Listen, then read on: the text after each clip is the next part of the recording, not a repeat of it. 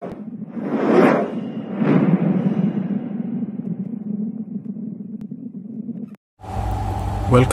once again guys in my YouTube channel. Today we're going to fix E1 error of this Eliwell EWP C901/N, and let's open it up. Okay, let's wait. Okay, E1 appears, and how to fix this issue. If this appears guys, the compressor won't engage, and the compressor is located right here. Okay, here is the line. 4 and 5 is for the power supply, and compressor is right here. Okay, we can activate that unless we fix this issue. Power off, unplug, and we're gonna change this. Okay, this is an old model, and it's been replaced. Okay guys, the reason why this NTC sensor got an E1 error, it's because its reading or its value is changed. A good NTC sensor must have a reading of 7 to 10 kilo ohms, while this one, okay, I'm gonna use clip here, and I'm gonna show you what is the value of this sensor, why we got an error of E1 error.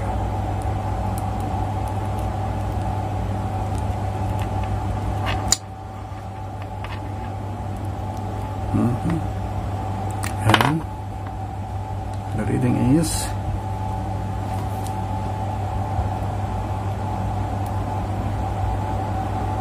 okay, I only got 1 kilo ohms, and I have a replacement with me here, and I'm gonna show you what is the reading of a good NTC sensor.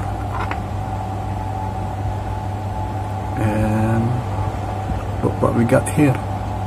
We got 8.94 kilo ohms, so we're gonna use this one.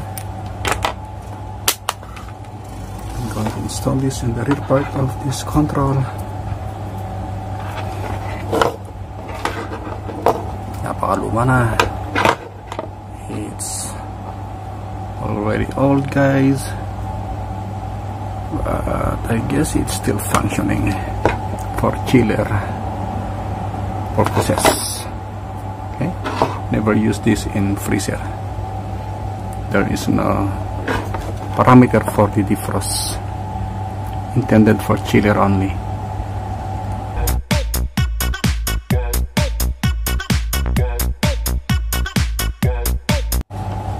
Okay, replacement done. Let's put the power supply here. Let's power it on again. On.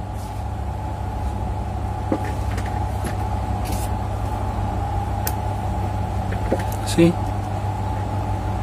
So my room temperature is 28 degrees Celsius, and the output light on, and let's check if the compressor engaged already. Okay guys, E1 error fix. And let's put a load for the compressor, and this is substitute for the compressor, and the output is light up, means the compressor is now activated.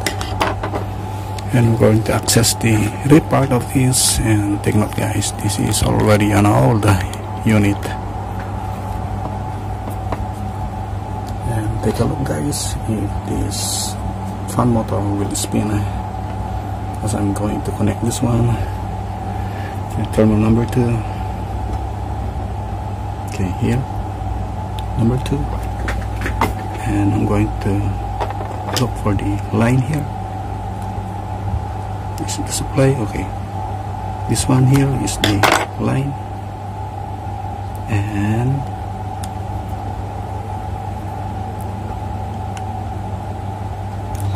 okay, it's still working, guys, though the unit is very old. Okay, if you like this video, guys, please follow me by clicking the subscribe button and notification bell so you'll be updated just in case I have any videos. Thanks for watching. Until then,